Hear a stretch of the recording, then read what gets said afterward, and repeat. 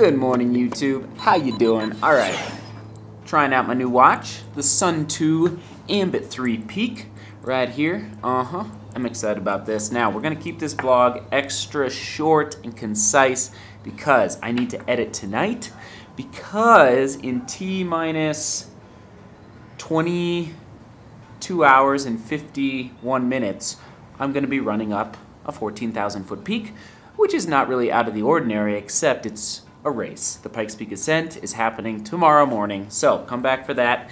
And so I need to edit this vlog that I'm filming right now on Friday tonight, because I need to get it up for you guys before I go run up the mountain.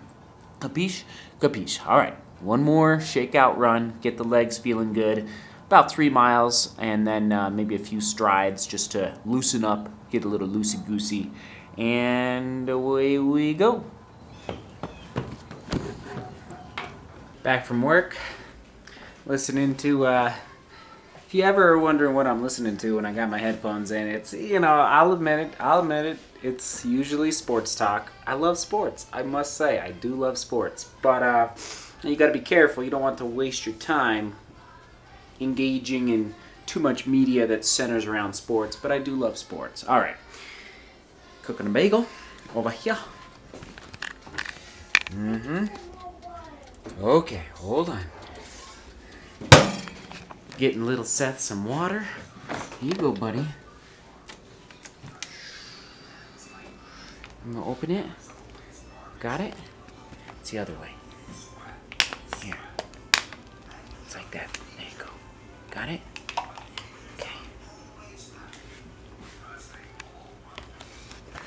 So we're just hydrating, fueling up. Race is in, you know, 16 hours-ish.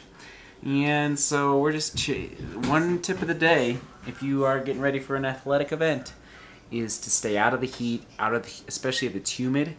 Humid heat can really suck your energy out of you. So I'm staying inside for the rest of the day, not going back out for work, just chilling. So anyway. Bagel it is.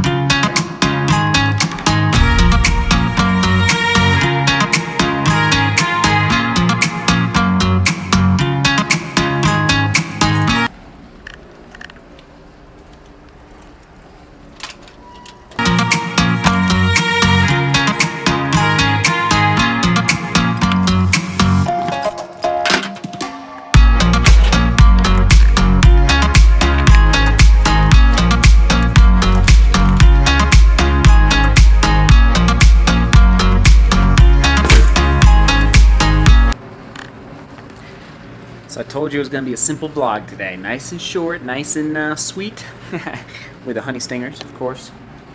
So, no time-lapse tonight. I'm going to put the camera away. But, always a good idea to lay out your clothing the night before a race, the night before any big event, really. Whether you're getting ready for a big business meeting or something, you know. So, this is all the running stuff for tomorrow. Down here, we got our warm-up shoes here.